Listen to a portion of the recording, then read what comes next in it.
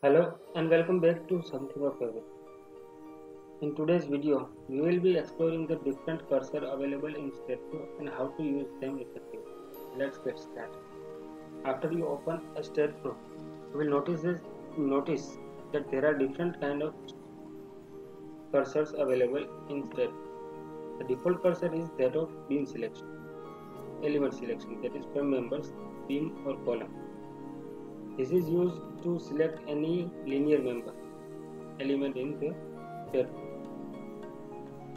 Besides it, there is a node cursor which is used to select nodes only.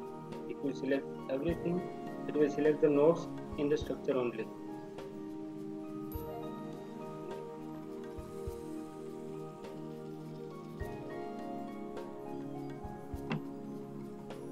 The other one is beam cursor.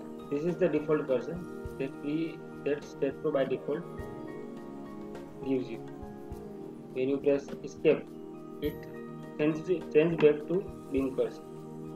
Then there is a plate cursor, which is extensively used to select the plates only. This is a plate member, and we can select the plate through plate cursor. Double clicking on any of the member will open the query window. Then next to it is solid cursor. It is used to select solid element. As you can see, this is the solid element. And you can select it through the solid cursor only.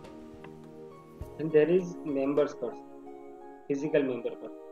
If you have created any physical member in this model, it will select that. As you can see, it is not selecting any other member, but only the one that is generated as physical member.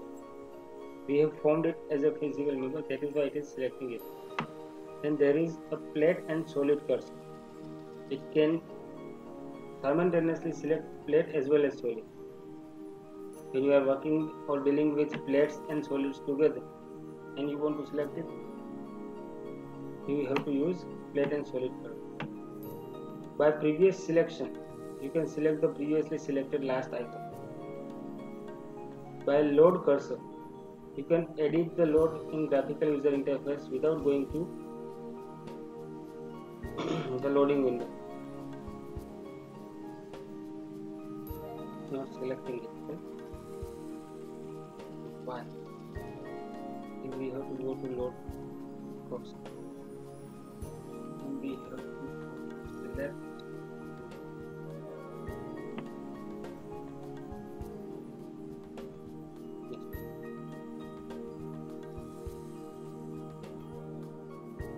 Then there is load cursor, which is used to edit the loads directly. Double clicking on any of the load will open the load window and you can change the loads as you wish. And the most beneficial cursor is geometry cursor. It selects everything, almost everything out there. It selects nodes, beams, plates, solids, etc. everything. When you don't know what you want to select or you want to select the whole structure, you should be using geometry cursor. All the cursors have their own benefits. Use them wisely. Thank you for watching this video. If you found this video helpful, please like and share the same. Subscribe the channel for more videos. Feel free to leave your questions or suggestions in the comments below. See you in the next video. Thank you.